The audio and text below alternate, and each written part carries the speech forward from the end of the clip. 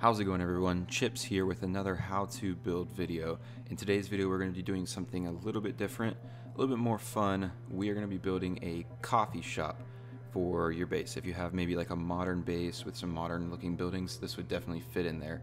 It's not only for show though, you could also use it for crafting recipes, kibble, etc., that kind of stuff. And I based this build off of a local Dutch Bros coffee around where I live.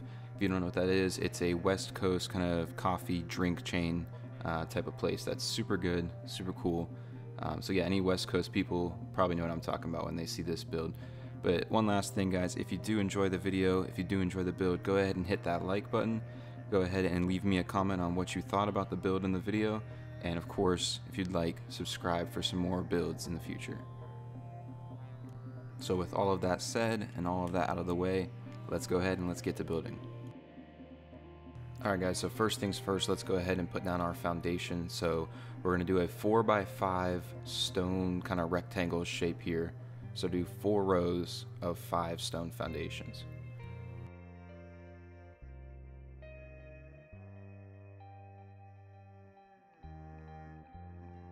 Now with that complete, we're going to go ahead and get back in and add one more stone foundation on this corner, which will be kind of our entryway and also our drive-through window. And that will wrap up the foundation of the building. But remember, this is just the building foundation. We do need to leave a little extra space to include the patio that goes around it. So guys, if you need, go ahead and pause now and copy the foundation. Now on what is the back side of the building, add 2 thatch foundations that you will be using for a guide. Go ahead and get out a metal irrigation pipe intersection. You can also use stone, and place it in between those 2 foundations and not quite halfway on it, maybe like a little bit less than halfway. Pick up those thatch foundations and you should have it looking something like that. It's almost halfway on them. Go ahead and add another straight irrigation pipe right here, which will poke out a little bit past that first foundation into the second foundation, which is what we want. So on the same side of the build, we're going to add a flipped wooden doorway on this corner, and then obviously we will also put a wooden door in its place. So that is on the back right corner of the build. So go back in and we're going to add 3 flipped wooden walls on top of it, and then on these other 3 foundations next to it we will place 4 flipped wooden walls.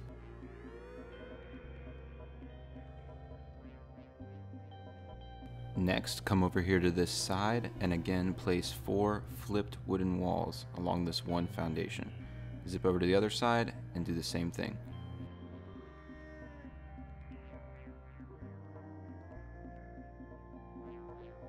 Still on the back side here, we're going to add 4 more stone foundations, and this is basically going to be where we keep our water and our electric sources.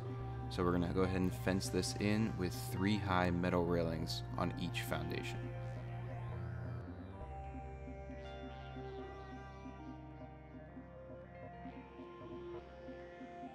Now back on the side, let's go ahead and place a wooden fence foundation on top of our stone foundation. Then we're going to snap a metal pillar to that wooden fence foundation and add 3 more metal pillars on top of that. Should give us something like this. Then go ahead and go to the other side and repeat this process.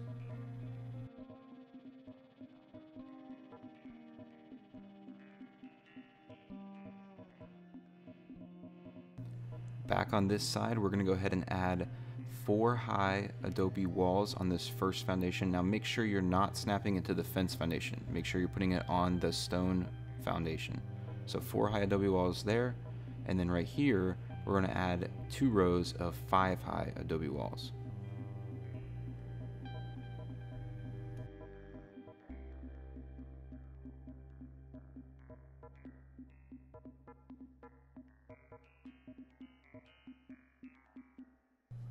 Now let's go ahead and let's place another wooden fence foundation along that line right there, and we're going to go ahead and we're going to snap 5 high metal pillars to the edge of that wooden fence foundation. So we should get something that looks like that. Then we're going to come back in here, and on this spot we're going to place a stone door frame, and we're also going to place a reinforced door in that gap.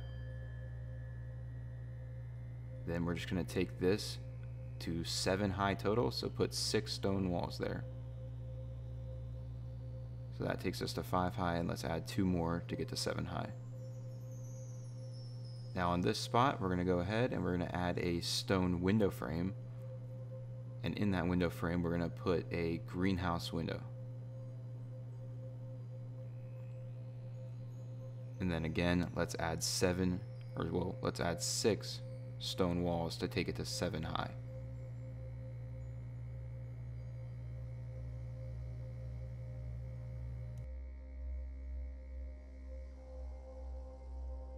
Now here on the front, count 2 foundations in, and again place another wooden fence foundation along that line. And then go ahead, once you have that placed, and snap 7 metal pillars to that fence foundation. Alright, now that we have those snapped, let's go back in here and we're going to place 7 high stone walls on both of these foundations. Coming over here, we're going to place a greenhouse wall on this middle foundation. And then we're just going to take these 3 foundations, we're going to take them to 5 high using Adobe Walls for the remainder. So 5 there, 4 here, and then 5 on the other foundation.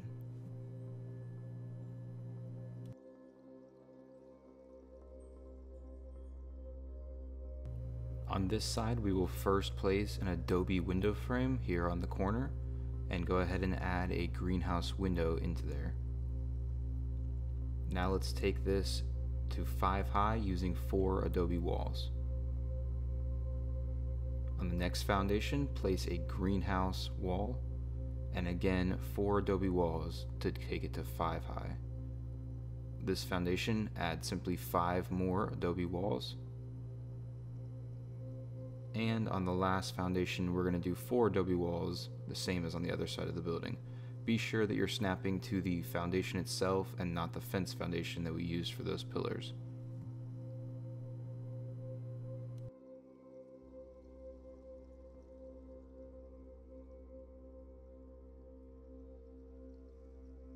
Let's go ahead and start building our roof.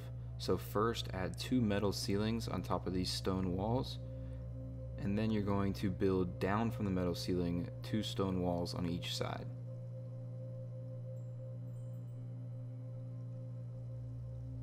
Next, we'll add metal ceilings on top of this level of the Adobe walls. So go ahead and fill this in.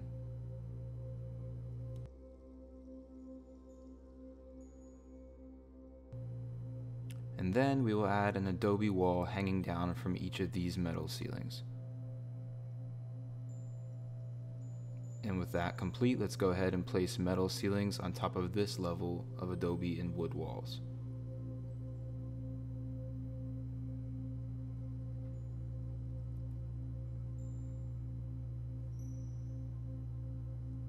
Make sure on this one that you are snapping them so that they line up.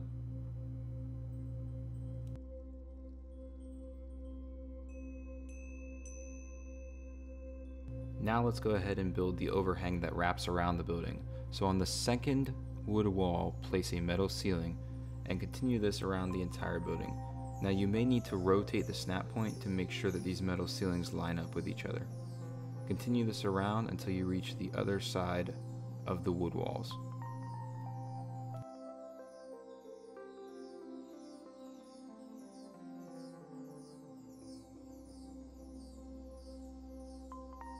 As you place this last ceiling and rotate around the build, you'll notice a small gap between the ceiling and the wall. This is due to us placing the wood walls inside out. Just add another metal ceiling to fill the gap. Now by our drive-through window, add 4 thatch foundations out. Then add 1 thatch foundation on each side of the last one. Next, snap 2 stone pillars on the inside of each of those foundations. And go back and pick up all of the thatch foundations.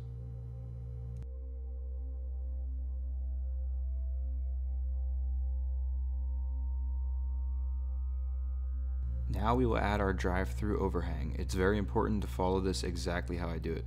Place a metal ceiling on the pillar and attach another metal ceiling to it. Now attach a metal ceiling to the overhang coming off of our building. Pick up the second metal ceiling and again attach one coming from the building.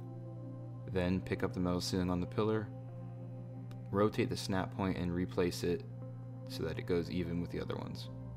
Repeat this process on this pillar, so metal ceiling, attach a metal ceiling to the building, pick up the middle one, attach it to the building, pick up the one on the pillar, and again rotate it to attach it to the building. Now simply fill in this gap with metal ceilings.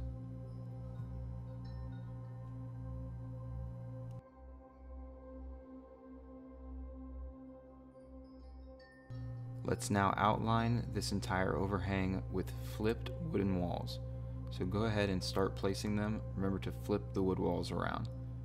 When you get to this corner, you will notice a gap caused by flipping the wooden walls. What we'll have to do after we place this one is we'll place another one here and another one here on the inside, making a cross effect that will fill that gap. Continue around placing flipped wooden walls on the entire overhang.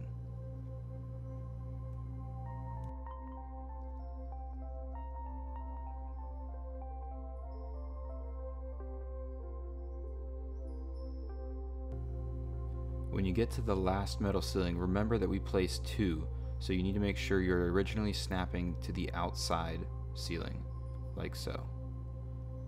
Then here, place another wood wall flipped here, and remember there's the gap, so you will need to place another one on that second ceiling to fill the gap.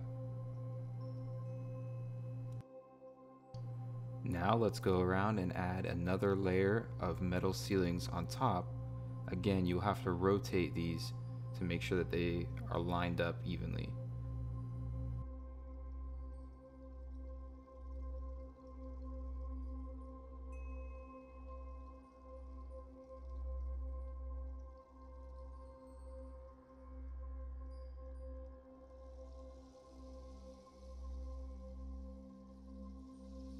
And then remember, when you get to this last spot, you might need to rotate the ceiling a little bit to get it in the right spot, and you will also need to add another metal ceiling to fill that gap that we have between the wall.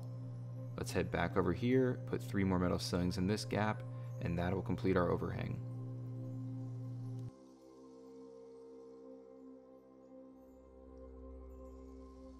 Now at the front of the building, add another 3 rows of 5 stone foundations. This is going to create our outdoor dining space that we have at the front. On this side of the building, add 8 more stone foundations, stopping just short of the area that we fenced in for our utilities. This area is going to be our walk-up ordering window. Next, add 2 metal railings on this corner, followed by 2 stone staircases, and add metal railings on top of the stairs as well. Then place 2 more metal railings, 2 more stone stairs, metal railings on top of the stairs again, and then finish off this patio area with metal railings.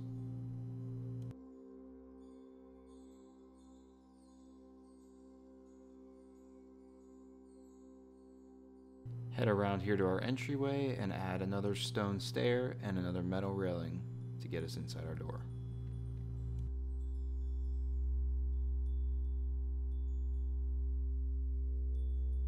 We're almost done here on the outside. Come to these greenhouse walls and place a double metal door frame. Now rotate the snap point and snap it to these new foundations that we placed so that it doesn't destroy the greenhouse wall. Do that again on this side.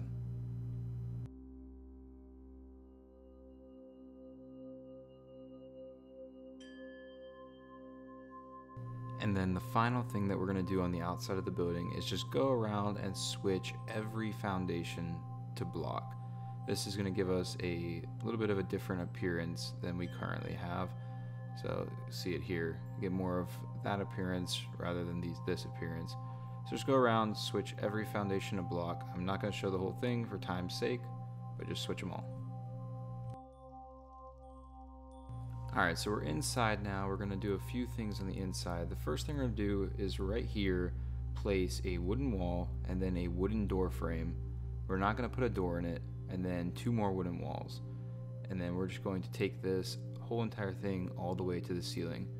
And what this is going to do is we're going to use that kind of little hallway there in the back as just a storage room.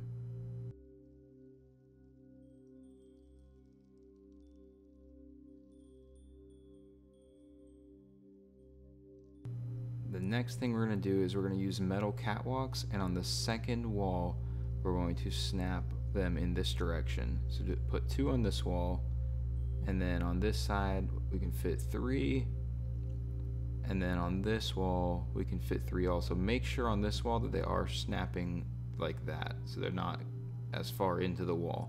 You want them sticking out as much as possible. And we're just going to use these as kind of, shelving, just to add to the look.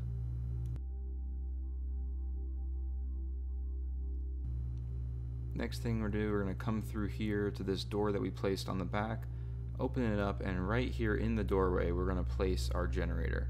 So just kind of place it so that you can access it as soon as you open the door. And you'll see you should be able to come over here, you should be able to access it, and you should be able to still open and close the door to where it does not interfere with the door being able to open and close.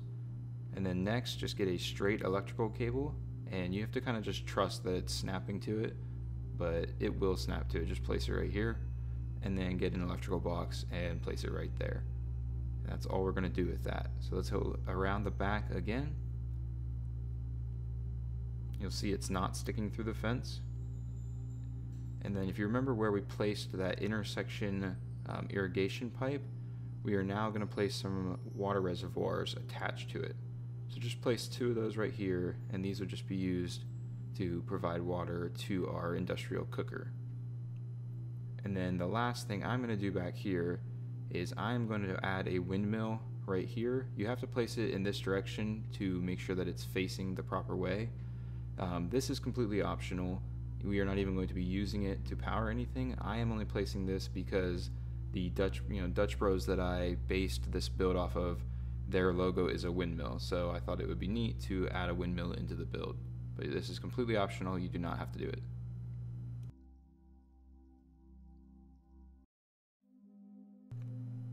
Back inside now, we're going to place our various different items that we'll be using to make our drinks and our recipes and all of that.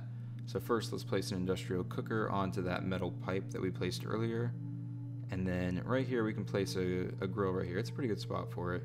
That will need to cook meat, obviously. And then in this other corner we will place a chem bench, just in case you were to want to create narcotics or stimulants. And then next to the chem bench we are going to place a preserving bin for making jerky, and then we will place 4 fridges next to that for keeping everything cool and good to go.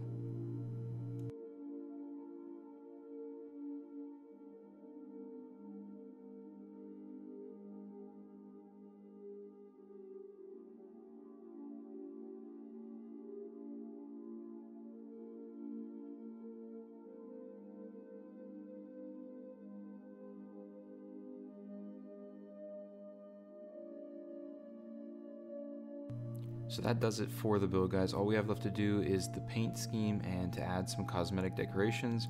But the paint scheme is popping up now. You can go ahead and pause the video and write down the paint scheme.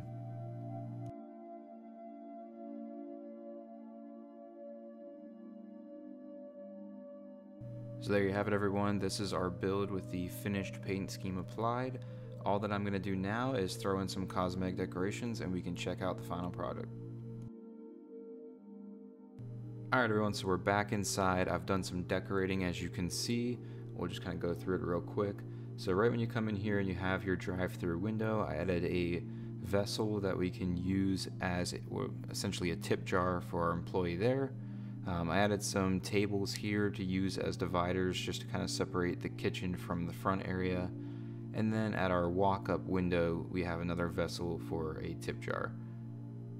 And then up here, I added a bunch of storage chests and painted them white to kind of get the look of cabinetry above all of our kitchen appliances. And then as we come through this door, We added a beer barrel back here. If you would like to make beer, it's attached to the water. And then a ton of storage, storage up here, storage down there. You can store a lot of stuff in here. And then back outside, I just added some benches and some tables and painted them navy for our lovely customers to have a place to sit while they enjoy their beverages. That is going to be it though for this build, guys. I hope you enjoyed the video. I hope you enjoyed the build, and I hope you get good use out of it. Do me a favor, if you did enjoy the video and you do plan on using this build, go ahead and hit that like button.